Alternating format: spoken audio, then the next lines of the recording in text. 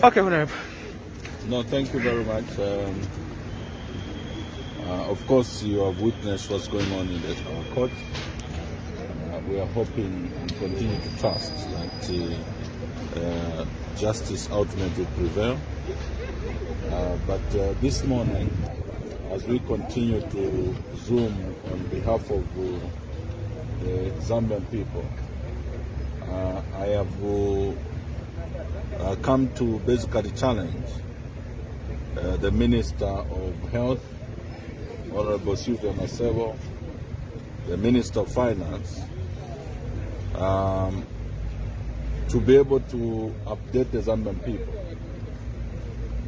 on an alleged scandal that is a hot potato on the laps of Honorable Masebo, as well as on the laps of Honorable Stumbeko Msokotwane, who has been turned into a postman, rushing and going to every morning the post office to go and check whether there is a mail from IMF. Whilst there are deals that are being undertaken, there is a alleged $100 million deal to do with Ministry of Health infrastructure in Southern, Western, and Northwestern province, which was single-sourced.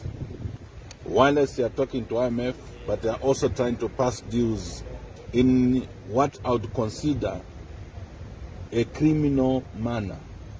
Because in this country there are no laws, regulations, or any such procedure that would allow for single sourcing for any project or indeed any service to the tune of $100 million. So I challenge Honorable Msokotwane to search his conscience. I challenge Honorable Sylvia Masebo to search her conscience. I also want to challenge the Republican President Misaka Ndeichirema to also search his conscience and peep into that hot pot whether or not that deal does not exist. Single sourcing for a project or projects that amount to $100 million is a big scandal. So we want Madam Masebo to speak to the Zambian people whether the binoculars lenses are still as effective as it was over